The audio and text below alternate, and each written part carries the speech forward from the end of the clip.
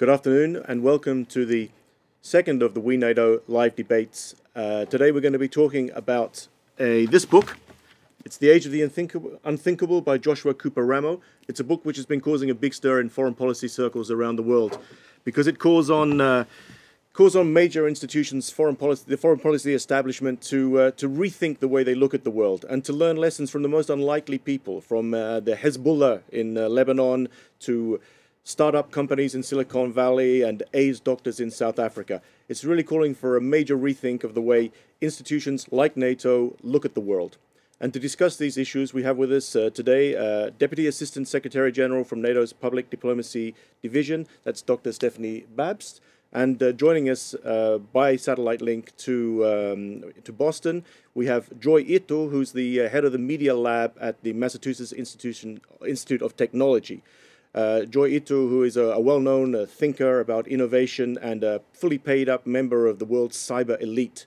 Welcome, Joi. I hope you can hear us well there in Boston. So let's start off by talking about this book. Stefanie Babst, if you could start off by telling us what are the main themes of this book which interest you and which you think are relevant to the work that NATO is doing these days? Well, first of all, let me say that I read the book because Joi introduced me to the book and said I should read it. And so I bought it and I read it. And I must say I really enjoyed reading it. It's very thought-provoking, it's very fast, and it's like a series of meetings with highly interesting people. So the author takes the reader through a series of interesting person that we are normally not inclined to meet, from researchers in media labs to Hezbollah people to all these very interesting people. And what I really like about the book is that Joshua argues that the world has changed. Yes, that's very much true. It has become extremely complex. That's also very much true.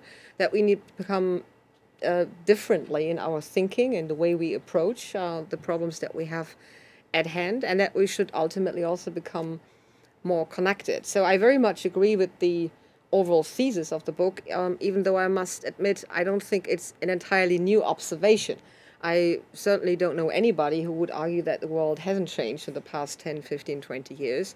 I think the key question is, what is it that we do with that observation, and how should governments, institutions, and ultimately also individuals cope with that? How can we respond to that?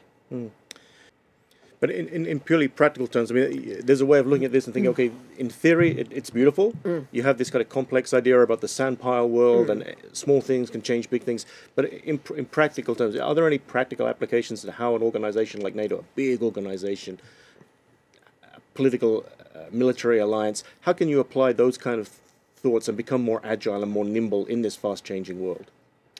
Well, I guess if you look back at NATO's past 20 years, we can already see that the organization has really tried to adapt, to change, to transform. And the organization that I'm employed right now is certainly very much different than it was 12 or 10 years ago. Just take one example, NATO's connectivity.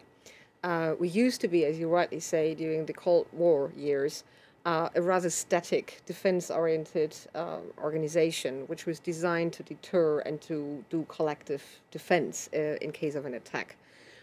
That core business is still our core business, but there is something that we have developed on top of it. And that is very much about getting connected to other international players, be it nation-state, be it NGOs, be it other international organizations. So if you would go around this house today and you knock at the doors of the colleagues working here at the headquarters, I'd say that the majority of them works with other actors in one or the other way on partnership-related issues, on security and defense sector reform, on human security, on building integrity. And all this certainly demonstrate that the organization has already transformed quite significantly. The question is still, is this sufficient enough? How should we do better? Should we do faster? Should we become more agile? And that's something that we can only do very much aligned to the political issues that we have on our agenda. We can't do this in limbo because we are not operating in a political vacuum. Sure. Just coming back to you there, Joi Ito. You've seen how this sort of connectivity, this sort of fast-moving adaptation to a dynamic situation, a dynamic market, works in the media field. Do you see that there is a kind of direct relevance of that for NATO, that those kind of experiences that you've seen in innovation can be picked up by an international organization such as NATO? When you think about sort of military operations and things like that, that architecture is starting to go kind of to the edges. But still, I think when you start thinking about policy and diplomacy, it's still relatively centralized.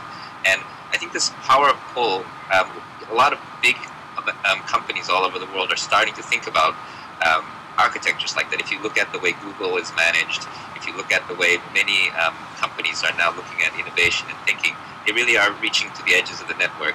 Another example is, in the old days, even Scotch, 3M, they allowed, for instance, Scotch tape and Post-its were designed not in the research labs. They were designed actually by people in the field who found a need, and the company said, go ahead and work on it, even though they weren't the people who were tasked with the idea of coming up with products. And I think that some of this is about empowering people throughout the organization to innovate and to come up with ideas. So, I mean, the cliche way of saying it is bottom up.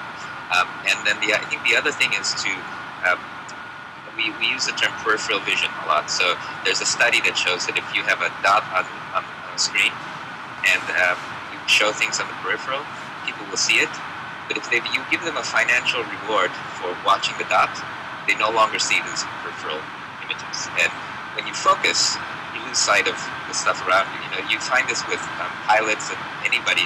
And there's when you do, like, for instance, talk to people who are very good hunters with arrows, what they say is the way that you learn how to hunt, to stop seeing, and then suddenly you can see all the little animals in your peripheral vision because you're no longer focused. But when you focus, all that stuff drops away. And I think what's really interesting when you think about an organization like NATO is to look at the opportunities to connect with this, with Yemen or some other financial reward for watching the dots. They no longer see this. Pick up those opportunities. And when you focus, I think the metaphor for that would be, how do you lose the focus? And losing the focus is really about how do you sort of stop the conversation in your brain for a second, which is basically the central command. How do you loosen that every once in a while to let sound and ideas come from the edges? And I think that's going to be I think it's not impossible, actually. Just like we can learn how to meditate, I think a large organization can learn how to use its peripheral vision and its antennas. And so that I think is that's just a metaphor, but I think that for NATO, and you're doing this now by using things like Google Plus and Hangouts and things, so I think it's an interesting opportunity. It's interesting you mentioned we've got an email in from one of our viewers, from Syed Kamar Afzal Rizvi, who asks how NATO can change the negative perception, the negative image that it has in the Islamic world. In particular, the idea that that NATO is purely a tool of American foreign policy. Mm-hmm. And I just wondered whether the sort of new technologies, social networks, these sort of platforms that we're talking about, whether that is somewhere where NATO sees the future as a way of getting your message across, not only to the Islamic world, but to the world more generally. Mm-hmm. Well, I mean, it's certainly true. I mean, that NATO still has a negative connotated image in large parts of the world. I certainly don't detest that.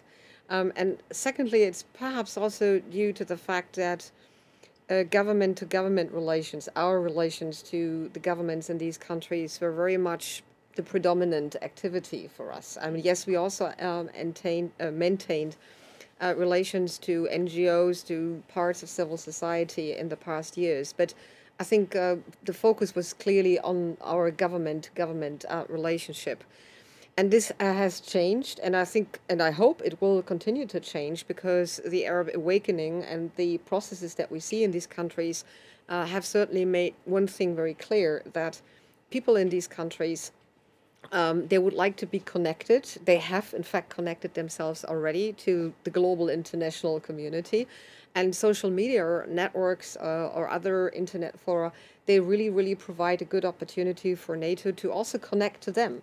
So what I'm saying is that we need to build a relationship to civil society actors in these countries, to various groups in these countries, in order to start getting to know each other and ultimately also do some practical projects, some work jointly on some practical stuff, not in terms of NATO telling them what we want them to do, but rather to identify areas where we do have a common interest and say NATO stands ready to assist if wanted.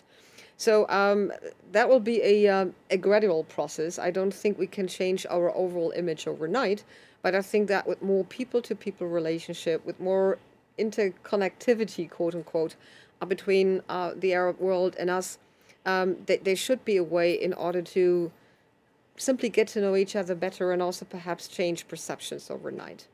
Let me ultimately but say that whatever you can do on the communication side, on the soft power side, is certainly very, very important and very interesting. But more importantly is the political action. You know, you can't communicate the Middle East problem away. You can't communicate the problem away that we do currently have with Iranian nuclear ambition. So that requires a political solution. But it's certainly important to also establish more relations and more direct connectivity to the people in the countries. For sure. I mean, you mentioned the Arab Spring. Joi Ito, we all saw that the power that social media can have during the Arab Spring, which started last year in Tunisia and spread very quickly to Egypt. That was very much, as you mentioned yourself, a bottom up arrangement, a grassroots movement. I just wonder whether big established institutional organizations such as NATO can harness that sort of power, that sort of dynamism that comes from social media, or is it something that by its very nature remains a sort of a grassroots movement? So I would make a couple of points. I think that the idea of using social media to as a tool for causing something is probably kind of difficult, because what social media did in the Arab Spring is it took some disconnect between reality and what was going on, and it collapsed it. You know, there was a tremendous amount of potential energy for these overthrows to happen, but because of a number of factors, they weren't happening. You know, in Tunisia, the media and the government was able to suppress all of the independent uprisings, so they didn't know about each other. And when the image of the self-immolation went out through Facebook and then to Al Jazeera, that lit the country on fire. There was already potential there, and the same with Egypt. What I think that the one thing that's really important, like if I think about NATO, or if you go all the way back to the Cold War, the two sides, the Americans and the Russians, completely miscalculated the other side's capabilities. It was a failure in intelligence, I think. It cost both sides a tremendous amount of money, the whole world a tremendous amount of grief. And this is, I guess you can tie some of the roots of NATO to that period. But what's interesting for me is this intelligence is never good for anyone, And so when the Americans miscalculated their, attempt on Iraq, that not only hurt America, it hurt the whole world, right? So I think that there is never a benefit for anyone in the world to have.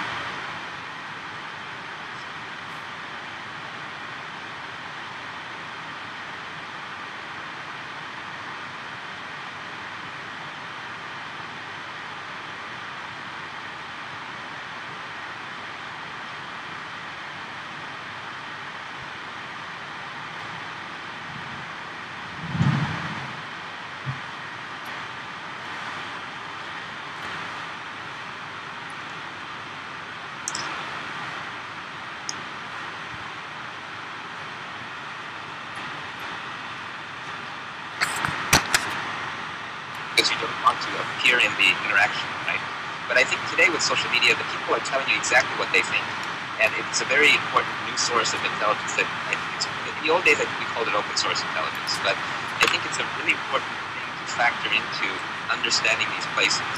And I think that even journalists aren't used to publics that talk back to you. They're used to studying, and so I think that kind of thinking about the social media as the public talking to you rather than something that you have to evolve and study, I think is very important. And somehow the one other thing I would say, in addition to what Stefanie said, that human voice is very important in humanizing the other side. I think this is another problem when we have is when the Arabs dehumanize NATO and NATO dehumanizes Arabs. That's when you start having this breakdown of trust. And even if at a very limited level at the beginning. I think having you appear on video like this, writing in Global Voices and things like that, I really applaud those efforts to reach out, because I think that human voice is, even if it's tough at the beginning and you get beat up a little bit, that's really important. And then calling those people into your world. And again, I think it's the less orchestrated it is, the more authentic it is. And I think that's the other key thing about social media is authenticity. And I think that if you can start speaking in an authentic voice, even if you don't agree, I think that will add tremendously to the because no one gives you the benefit of the doubt when it's dehumanized. And, the rumors in the Middle East about the West are kind. Some of them are quite over the top. And so even just getting them to believe, even when they disagree, that you're telling the truth, would be a huge step forward. Thanks, Joi. Another point now, just broadening the debate away from the purely media focus. We had a question come in from Venkat Kanaka Madala, who asks about NATO's response to the rise of emerging new powers in the world, the BRICS, Brazil, Russia, India, China, South Africa. Mm-hmm. The emergence of these new powers in the world, that's one of the things that Joshua Ramo talks about in his book, and surely that also demands a flexible approach from NATO and a re-evaluation, if you like, of NATO's approach to the world. How has the emergence of these new powers affected NATO, and how is NATO responding to this emergence? Well, we are affected by what is called emerging new powers, and I put in parentheses, I think that the term is a bit wrong, because they are already there. I don't think they're emerging because they're politically and economically and also partly militarily already extremely powerful. But leaving that terminology issue aside, obviously we are extremely interested in pursuing their development. We keep on watching them as they do watch us. You may be very interesting to know how many Chinese journalists come to our press conferences or watch whatever we do. So there is certainly an interest in China, but also in India, to discover, quote unquote, NATO. We've had an increasing number of direct contacts in the past, people on senior political level, as well as journalists and academics and thinkers from those countries have knocked on our doors to come here and to find out what we are actually up to, what we are thinking. There is not yet, especially with Brazil or India, an established, structured political form of cooperation in place. But personally, I wouldn't exclude it as we move along in the next couple of years, that if these countries make up their own mind, what is it that they want to do perhaps with NATO in terms of consulting or cooperating on some international security issues, that they perhaps prefer to also make their relationship with us a little bit more formalized. But as said, we are not yet there. For the time being, it's a getting to know each other issue. To a lesser degree with Brazil, I recall that I had a visitor sitting in my office a good year ago who happened to be the presidential advisor and who asked me about NATO AVAX and whether we could deploy that or could make that available for the Olympic Games. I mean, it was an informal request. I mean, he didn't formalize it. But I thought it was interesting that somebody would travel all the way from Brazil in order to discover that NATO has a capability in place that perhaps could also be of interest to a country like Brazil. So here we go. Yeah, it's very interesting. Joi, I just wondered whether your experience, and you see how these new fast-growing new powers like India, like Brazil, particularly China, the way they are adapting to the new world situation, the new technological opportunities. Are they ahead of the curve? Are they leaving those of us over here in Europe and in the United States behind?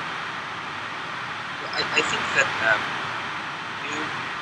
basically, by definition, anywhere where you're building new things, like when Estonia was building its banks, they didn't have a lot of the old infrastructure, so they could build banks that were very, very internet smart. And so whenever you're building new infrastructure, you need probably old guys. So in any country where they don't have structure, they're going to have the difficulty at the beginning, but then they'll come up with something better. So almost by definition, these countries are going to have, even legal frameworks, can have the benefit of looking at others before they build theirs. So I think that's true.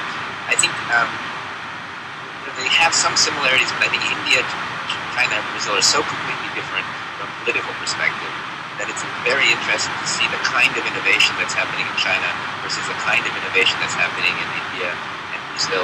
And then also very interestingly in places in Africa and other places where the exact sort of the lack of resources actually creates a really interesting ingenuity, for instance, in the way that they're architecting the networks and things like that for low power and low cost. So I think there's a tremendous amount of really interesting technical innovation, social innovation. And I think if you look at China, for instance, if you look at the government and the way that the social networks are starting to allow a little bit of dissent to come out, and the relationship between the Chinese government publicly saying that they are using these social networks as a way for the citizens to talk to them. It's very kind of, and it's hard to tell how authentic it is, but it definitely is making a change. When that train wreck happened, there were millions of comments on the social networks, and the government at least acted like it was listening. And so it's very interesting to see China's relationship with social media, and also sort of India kind of struggling with politics and deregulation. So I think it's tremendously interesting, but I think the good news for us is that we can also, they're building, well, not so much China, but they will start to build global companies and global technologies that hopefully will help us connect together. So I'm cautiously optimistic. I think the main thing that I worry about a little bit is that I've been involved very much in organizations like ICANN that works on names and numbers and on internet governance. And there's always been a fear that some countries will want to split off from the internet. And I'm very interested in keeping the internet whole. And we've had threats from the Arab League or from the Chinese that, hey, if we don't get more control, we're going to fork away. And that's my fear, is that we break up this kind of global community if they get too strong and insular. So far, they're not seeing any signs of that happening, or is that something you fear could be a? It emerges occasionally, but I think we're okay right now. Yeah. Okay. We talked about we live in an interconnected world. That's very much one of the themes of Joshua Ramo's book. That things that happen in one country have an impact in another country that we're completely unprepared for. I think we maybe have a sign of that now in Mali. Gaddafi was toppled in Libya. Several months later, his Tuareg fighters have found their way back home. They've destabilized what had been one of the steadiest democracies in Africa, and now we have Al-Qaeda apparently taking over vast swathes of the north of that country.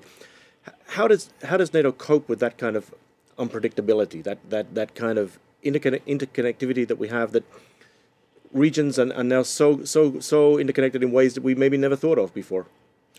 Well, I'd say, we should have thought about this before you actually engage in a political or a military action. You need to think, at least to a certain degree, your possible follow-up action through, the impact, the possible effects of that through. And I can assure you that in NATO's planning, be it political planning or in military planning, we always include that type of what could be the possible effects question. I think, however, that to be realistic, there is a limit to how much you can actually forecast, which leads me to just share with you a very, very impressive number that I found from a Berkeley professor who's called Peter Tekel, and he did a research on forecasts, on prognosis. And he studied throughout a time frame of 10 years, more than 53,000 different prognoses that were made by more than 280-something experts, all of them very eager to put their prognoses, their forecasts into the media, into the public, sometimes really with major headlines.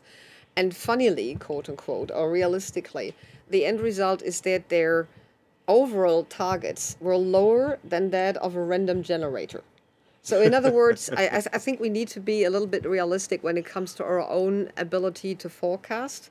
But simply, as Joi has pointed out already, and this is also a point that I think Joshua makes in his book, to be then flexible enough and adaptive enough in order to quickly react to that unforeseen change, for instance, in Mali or in another neighboring country, and not stand by and watch it with big eyes and an open mouth and say, oh, I never expected that.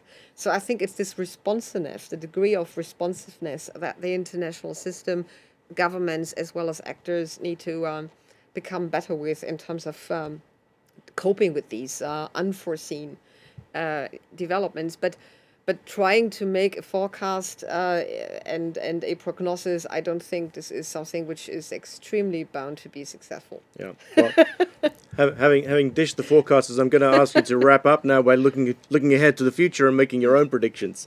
The book, Joshua Ramo's book, talks a lot about the battle between good innovation and bad innovation, and despite all the dangers and the unpredictability that he talks about, he's basically optimistic. He thinks a good innovation, handled the right way, is gonna always trump bad innovation. Do you agree with that optimism? Let's start with Joi.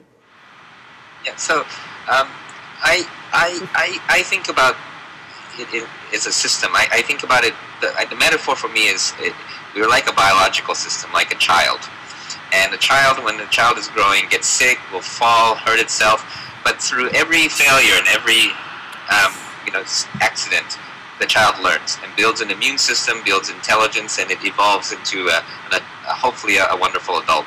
And I think what we're going through is this kind of period right now where we have mistakes and we're learning and we're adapting into a complex environment. And you don't make a child stronger by not exposing it to germs or by putting him in a padded cell or by forcing it to be under control. You teach a child by letting it play, and the child starts to learn.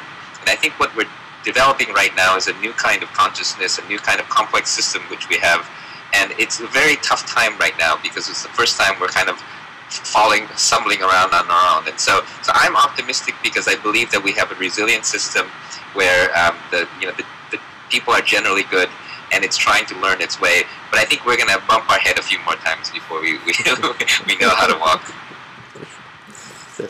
Well, I agree with Joi. I guess, we will get bumps on our head. Regrettably, some of these bumps will be very, very painful and perhaps even deadly for some people. So I think we need to certainly be optimistic in the sense that we that we should not doubt our own ability to cope with these complex environments and these many challenges that we are faced with. We need to be perhaps a little bit more imaginative, and for organizations such as NATO, but I think this applies for other international organizations and bureaucracies alike, I'd personally like to see them becoming a little bit more open to taking risk. I think this this tendency of remaining on one line and following one procedure and sticking to a rather restricted set of rules is useful to a certain extent, but then really you need to become a little bit more open. But my overall prognosis is certainly that we have a lot of good tools in our hand, including social media, including our own smartness, including a generation which is interested in politics, a younger generation included, that should give us the ability in order to come up with some smart answers to a number of very tough questions. Okay, great. Thank you very much. You're welcome. We'll check back in the future and see whether that prognosis is correct as the other ones.